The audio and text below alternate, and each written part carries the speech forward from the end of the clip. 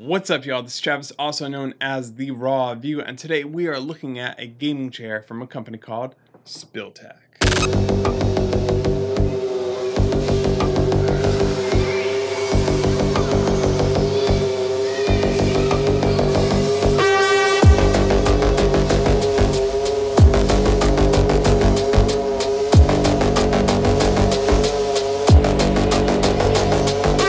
So this is the Spieltek Bandit XL V2. So the build quality of this chair is really good. It's pretty much on par with other $350 chairs that you'll see. I love the carbon fiber that's on the back of it. This chair can support up to 330 pounds. Now the wheels on this chair are very large, perfect for people who have carpet.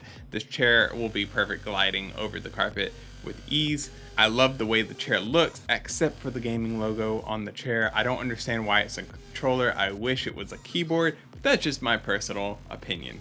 Armrests go forward, backwards, left, right, up and down. There's a tension knob on the bottom that lets you adjust the amount of pressure or weight that it takes to lean the chair back and forward. On one side, you have a lever that allows you to adjust the height of the chair up and down. On the other side, you have a lever that allows you to lock the butt position angle of the chair, if that makes sense, to give you that zero gravity feel. Now, I have a couple chairs with this feature, and this is like a huge deal for me personally in a chair. Like this is what you buy and are spending like 300 bucks for, is this feature. This feature is so important because it really just relieves a lot of pressure off your back. I wouldn't have a chair without this feature. So it's really cool that they have it. This chair is a wider chair, great for, I feel like, bigger people who are like a little bit wider than me. I am 6'1". This chair is perfect. I do take off the armrest on all my chairs.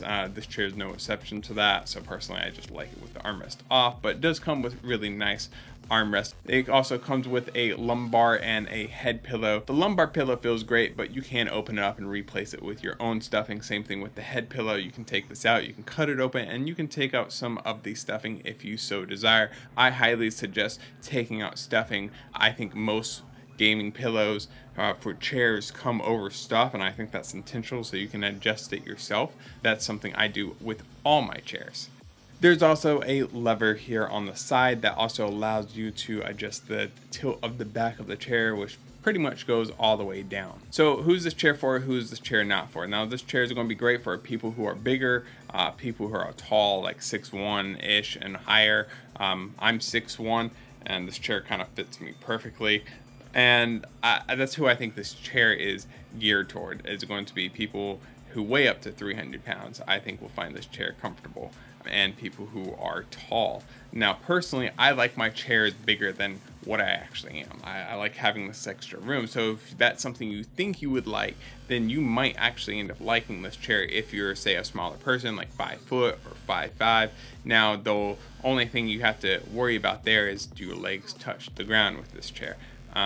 So that's kind of where you kind of have to weigh that. I would maybe look towards something else if you're a smaller person and not this chair. But overall, I like this chair. I would highly suggest it. It's probably in the top 3. I would say in the top 3 chairs I would suggest to people, just depending on their body type. Now, overall, great construction, great look, just a great feeling chair. So that's it for this chair review. Make sure to stay tuned, sub to the channel, because I will have another chair review coming out very soon. Peace.